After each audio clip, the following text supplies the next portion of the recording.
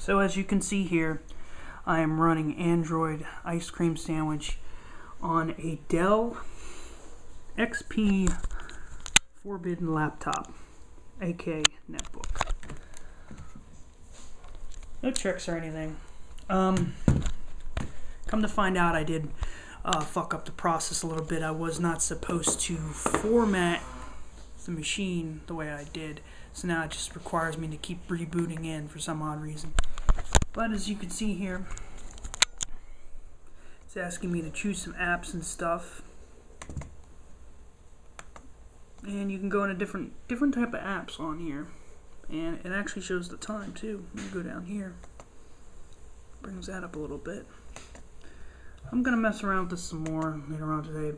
I was not messing around with my laptop at all, so that's all I wanted to show you guys. Any questions, comment below. When I edit my video, I'm going to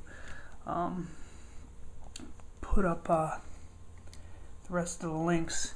And this is a cool another feature too. When you hit the power button, it goes to the charging screen. Well, it's supposed to.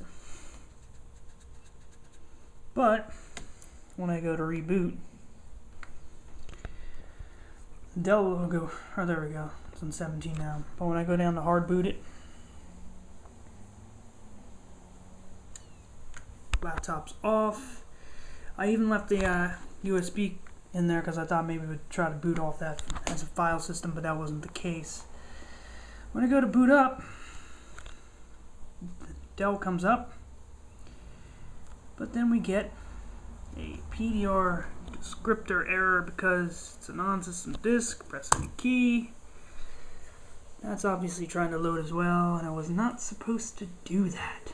So, like I said, I'll post the link on the bottom. You can do this on, you're supposed to do it on Asus laptops and other things, but I chose to do it on my Atom tiny ass Dell Inspiron 10 netbook.